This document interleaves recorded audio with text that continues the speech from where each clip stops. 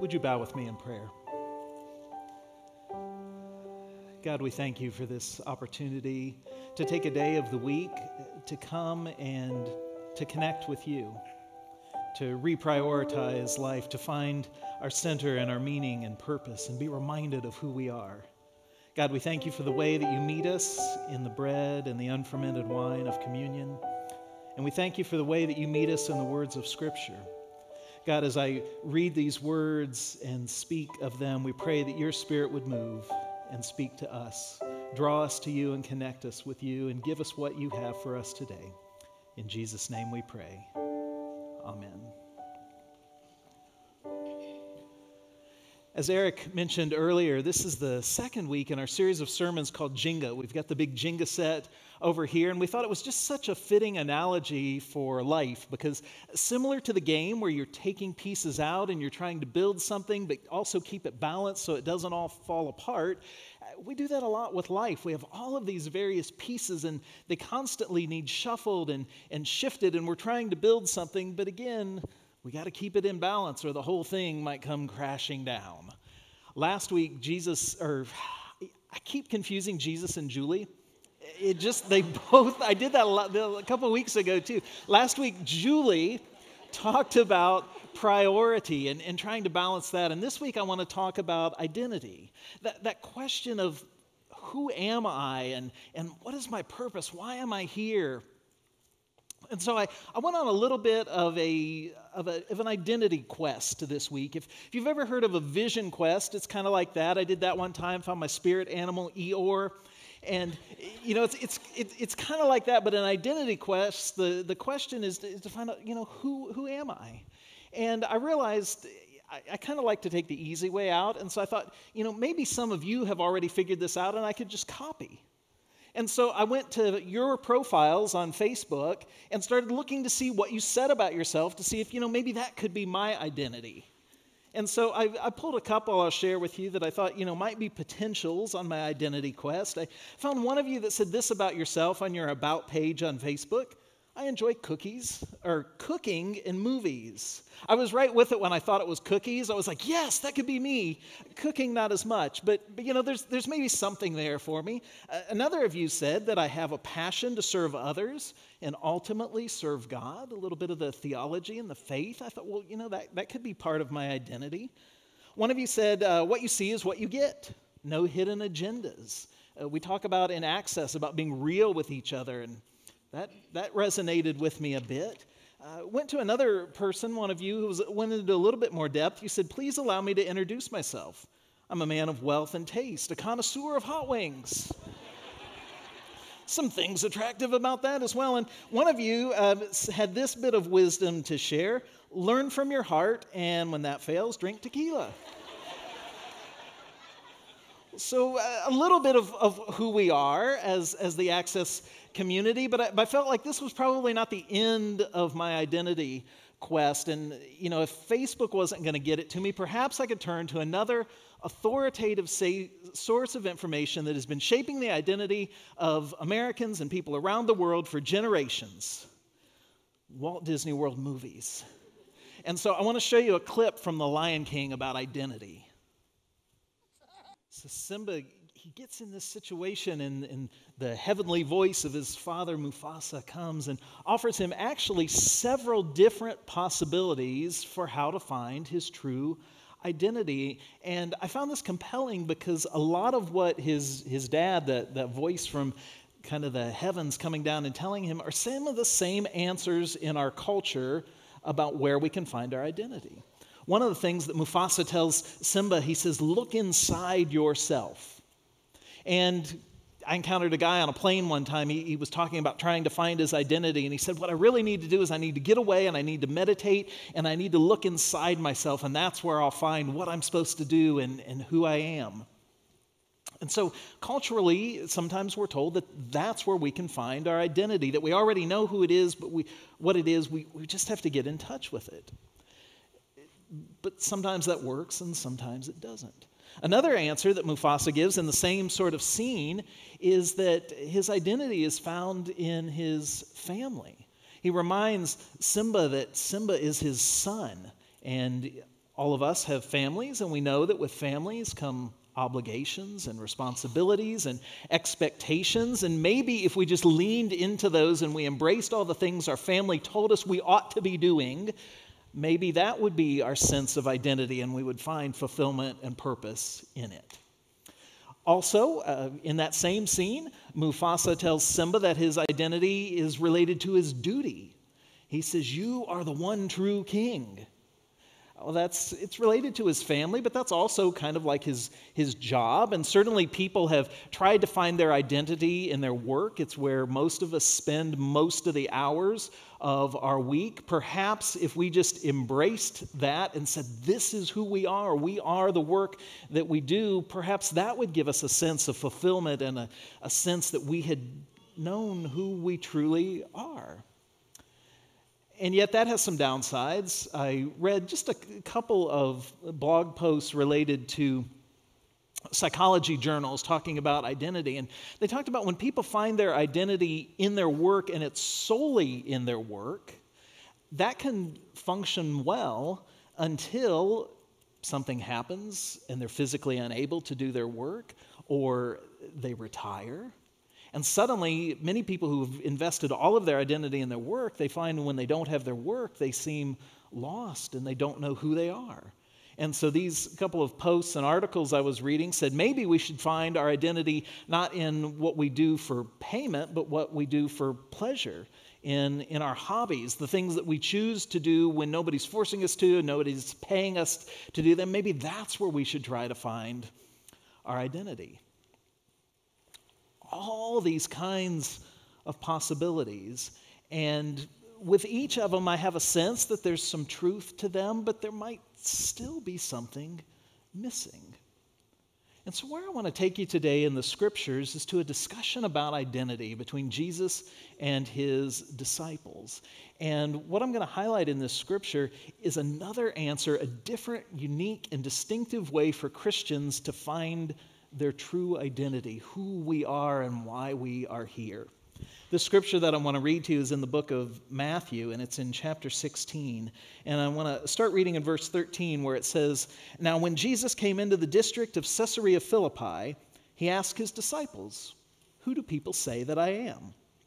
Or who do people say that the Son of Man is? And they said, 'Some say John the Baptist, but others Elijah, and still others Jeremiah or one of the prophets.'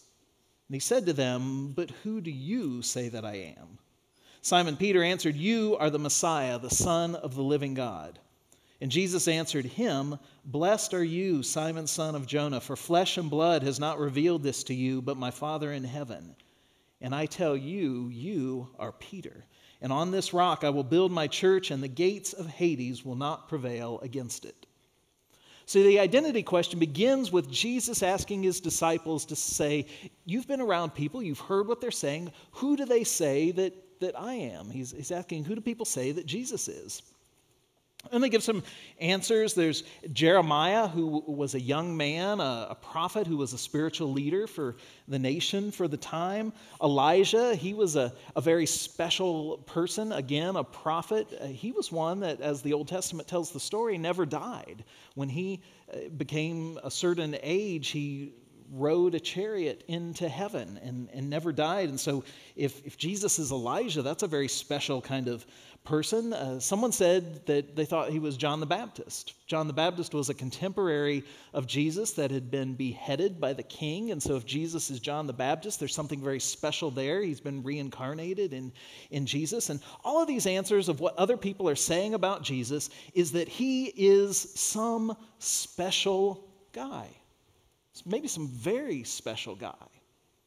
And in fact, people today say the same thing. Even atheists will say that is who Jesus is. He's some very special guy. I went looking at a couple of blog posts by atheists to see what they were saying about Jesus, and some of the things that they said, well, he was a great philosopher, or a great teacher, or a great role model. Again, all ways of saying he is some special, maybe very special guy. Now, the thing with that, it's kind of attractive. If that's who I say Jesus is, that he's some special guy, a prophet, teacher, philosopher, whatever, if that's all he is, because there are other special guys, that's a little bit attractive because I can kind of take what I like from Jesus and I can leave behind the rest. I can take the parts of his teaching that I agree with and resonate with me, and the ones that make me uncomfortable or I disagree with, I can set aside because at the end of the day, he is a very special guy, but he's just another guy. But then Jesus turns the question to his disciples and he says, "Who do you say that I am?" And Peter gives an answer that it is in an entirely different kind of category in terms of what he says and in terms of the implications for Peter himself. Peter says, "You are the Messiah, the Son of the living God." By identifying Jesus as God, he's saying that Jesus is not one among many, not one guy, not even one special guy among many guys. He is the guy. He's God. He's the one who was in the beginning and who will be in the end, the one who is there in the present, the one from whom Peter came, the one to whom Peter will return, the one in the present, as one of the scriptures says, in whom we live and move and have our being, and without whom we don't even have life. Peter identifies Jesus with God, and that is a unique identification unlike any other kind he might make. But he also says this thing about Jesus being the Messiah. Messiah was a term in a different language. It's also the word Christ. It literally means anointed one, and it's a term used to describe the king, particularly the promised king that would be the king to end all kings, the king that would come back and rule over Israel and the entire world. That is the Messiah. And the thing about a king or a Messiah is that is the one who has subjects who must follow the rule of the king. And so when Peter says you are the Messiah, he's saying that you are the king, but more than that, you are my king. Peter is saying, unlike a special guy where I can choose what to follow and what not to follow and what to agree with and what not to agree with, Jesus is saying, this is the one king. This is my one king. This is the one I will follow wherever he will lead. This is the one whose teachings I will try to learn and I will try to live out, and whose role model I will follow, the parts I like and the parts I don't like, the parts I agree with and the parts I disagree with, the parts that are comfortable and the parts that pull me out of my comfort zone and make me uncomfortable. Peter is saying, this is who Jesus is, the all in all, my king, my leader, my Messiah. And when he makes that identification of Jesus, it opens the door for Jesus now to turn to Simon and say, this is who you are.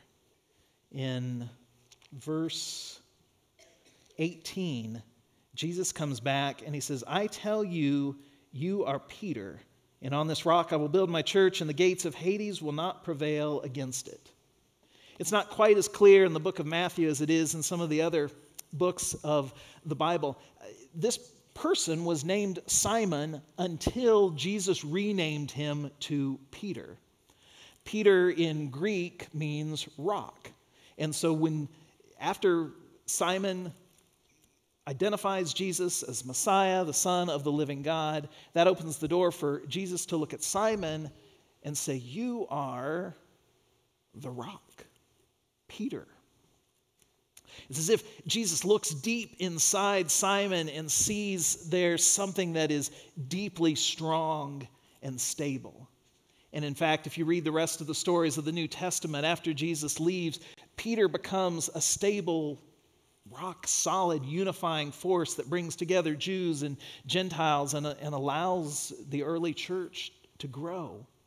We don't know if Simon saw this within himself before or not, but when Peter looked at it, or when Jesus looked at him, he saw a rock.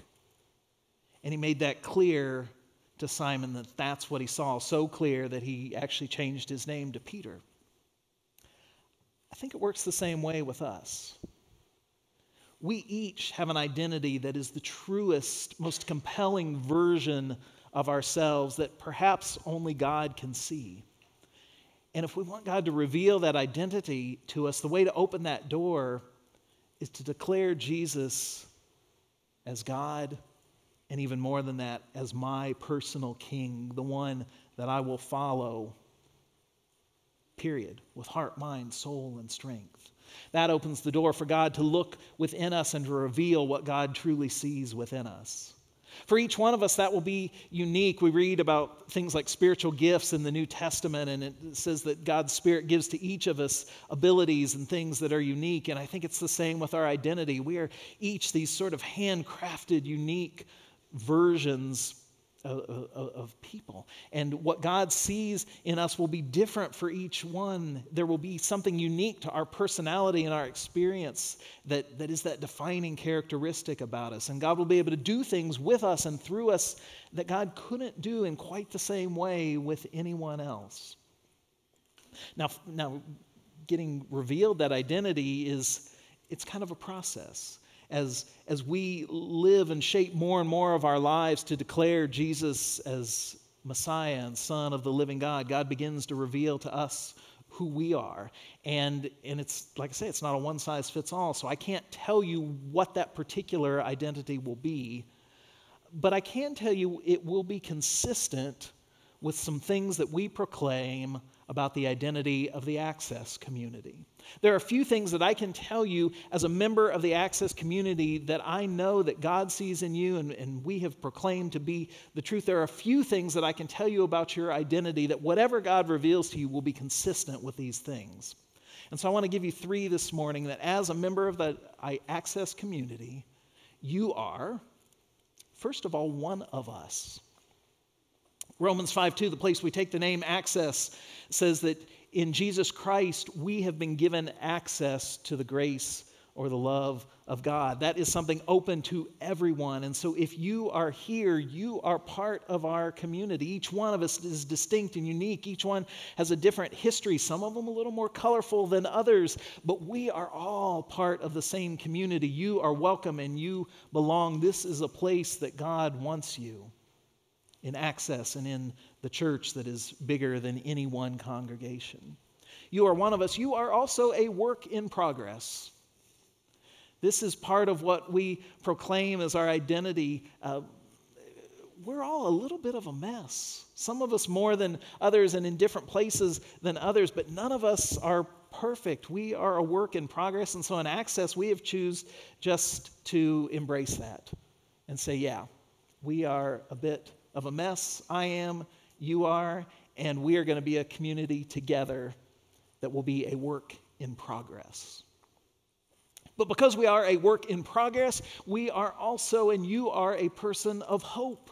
Because God is not done with me and God is not done with you. The founder of the Methodist Church, John Wesley, said that what God is trying to do in us, in fact, he said the meaning of salvation is that God is moving us on towards perfection. And what he meant by that was he envisioned a day when we might, even before we die, be made what he called perfect in love, where we were so in tune with God that we didn't knowingly do anything that God does not want us to do. But the point I want you to take from it is that because we are works in progress, we are people of hope. Because it is God who is working to remake us into the best version of ourselves that we can be.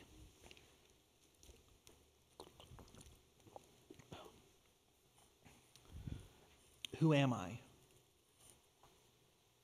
I'm part of a community. I'm a work in progress, and I'm a person of hope. And you are too. Last week, Julie challenged us to look at our actions and how they speak to our priority. I would ask you to continue looking at yourselves this week and look at what your actions say about who you believe Jesus is, particularly a special guy or the guy.